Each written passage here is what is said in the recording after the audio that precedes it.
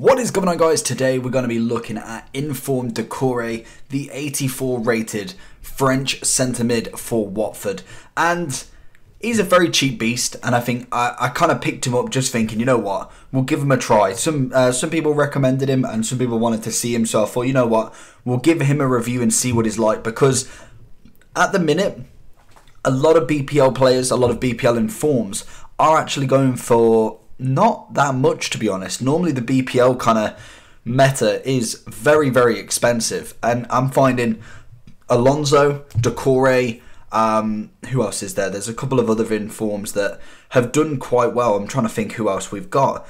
There is a couple of informs, obviously you'll let me know down below. There is a couple of informs in the BPL that actually are not going for a hell of a lot. I know we haven't had the major informs like the De Bruynes, obviously we have at the start, but keep going forward. Aguero, Son, Uber, we've only got a player a month of him. Martial, we haven't had them meta players yet, so they more than likely will be the mega bucks. But some people like Doucoure, like Gundogan as well, they've been relatively cheap and solid players. So for me, it'd be good just investing in putting one into your team, to be honest. I think when it comes to actually investing in BPL players, they're quite safe because they do tend to stay their value throughout the entire game. Obviously, special cards rather than gold cards because they're still ready to drop. But Doucoure in general is not a bad card to play with. I used him in this team to start with. Obviously, I did change it over. Like I said, if you've watched the pilot video, we tried to use this team to get 2 birds, 1 stone done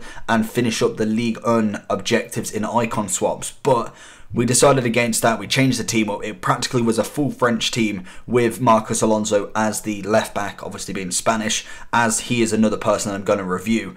And I'm thinking as well for these reviews, because I'm trying to make them a little bit longer with the special cards to talk a little bit more. When it comes to keepers, we're going to keep it quite short, as to be honest, I don't think I can talk about a keeper for 10 minutes, whereas players, they're a little bit easier to talk to, outfield players that is. They're a little bit easier to kind of explain stuff and really go for.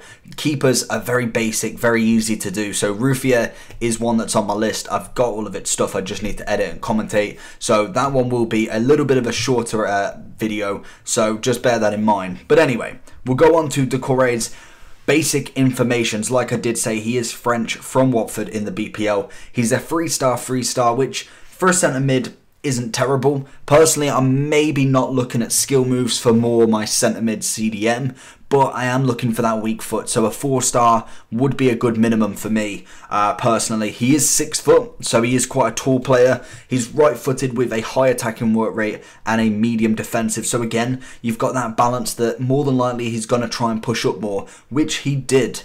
Obviously, I do keep stay back while attack, but Doucoure does seem to find his way forward. He is good as a central midfielder rather than a CDM, even though a CDM does suit him quite well. But just to let you know, he did push up quite a bit, which is obviously based on his work rates, to be honest, and even the stay back while attack, because he's quite an aggressive tackler. I found that he was on the ball and moving up the pitch more and more, and without me even noticing that obviously he is moving up, because I'm passing using that pass and go, so he is running further up the pitch, and it may be user error as well, so that is always to take into account. But just to let you know, as a CDM, he can leave gaps. Not all the time, and I didn't see it making a crucial mistake, is because when you do have the ball taken off you, he does make sure he's back, which is always good. Looking at a few of the stats though, 72 pace, 78 shooting, 76 passing, 80 dribbling, 83 defending, and 84 physical. So we have got a lot of average stats really in this. Pace wise, you can get up with a chem star. That's not an issue whatsoever. If you are going for a more defensive mid with him, which is personally my preference, you'd want the shadow on him, which would give him 84 pace and 91 defending, which is fantastic. If you was to go anchor, 76 pace and 92 defending with 88 physical, again, a very good choice to have when it comes to this card. That's personally my defensive options with him. I think shadow or anchor is the only two for me. 78 shooting, it's alright. He's got 88 shot power. I do find when on corners, he is the guy on the edge of the box, which is always nice with them long shots. May not have the greatest finishing, but you have a pop shot, you never know. Once in a while, he'll get a banger right in there. 76 passing, this is the one that, again, if you was going for more this central midfielder role rather than the defensive and the attacking, and you want to go bang in the middle, I would definitely look at upgrading this if that is the case. He does have 85 short pass, which is alright, but only 78 long pass, which could do with a little bit of work. 70 crossing, which to be honest you can get away with that. He's not really going to be a crosser. 80 vision, again, it's okay. It's very average, but he is only an 84 in form, so you've always got to take that into consideration. Personally, if I was going for anything when it comes to passing, I'd probably go for something like Architect. It'd get the passing up to 87 and the physical up to 91. You could also, and I think also, if you was to do it, it possibly would work quite well, is put an engine on him. It'd get 76 pace, 81 passing, and 88 dribbling. So for me, if he was going for a central midfielder, I'd probably go with that more than anything. Then we look at the defending side of him. Heading wise, isn't fantastic for accuracy, but standing tackle is fantastic at an 87. Sliding, as you'll see on the negatives, is only 79, but the main thing that I kind of like about this stat is the fact that it does not matter in this game. Defensive AI has taken over, and you do not need to slide tackle whatsoever. I can't even remember the last time I slid tackle, or I slid into the ball, something like that. Apart from maybe a quick block, that's about it when it comes to a slide. You don't need to do it in this game. The defensive AI has your back basically. Until we get any patches, that stat is pretty much irrelevant, I think personally. Standing tackle is relevant to an extent. Again, you don't even need that. You need to jockey. There needs to be on the defensiveness, jockey 88, 89, because that is the only thing that really matters in this defensive element of this game at the minute.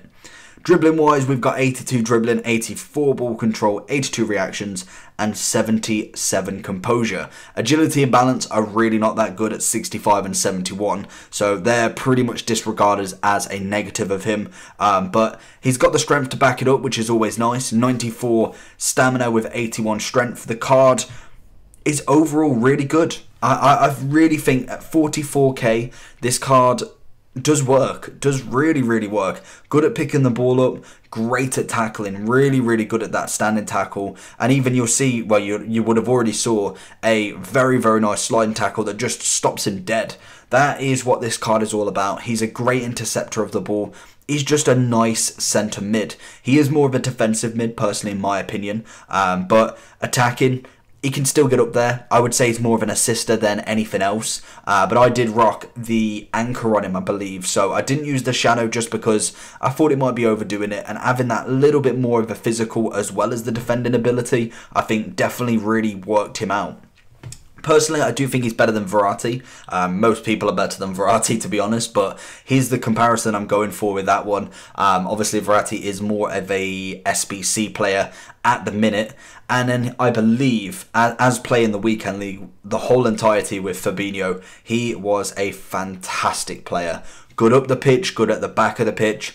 Overall, probably one of the better CDMs I've played with so far. Conte is going to be up next, or at least very soon, depending on obviously how much I've got, because I think Neymar and Mbappe is going to be next on my list for FUT Champs. So Conte is going to be soon, but Fabinho is a formidable player, really good, and I think he's only about 50 to 60k at the minute. He may even have dropped by now, but he is a fantastic CDM. So if you're going for FUT Champs team, I would 100% highly recommend Fabinho. If you're going for investment, if you're going for a safe option, but also a card to actually play with as well, maybe you have got a French team, maybe you're trying to link some Ligue 1 team to a BPL, Doucoure is your man, and you most definitely need to try him out. Personally, I'm giving him an 8 out of 10 for value for coins. I think 44k is a steal. Probably Tuesday night, maybe even Wednesday morning, when people start to panic him, or even Monday morning, to be honest.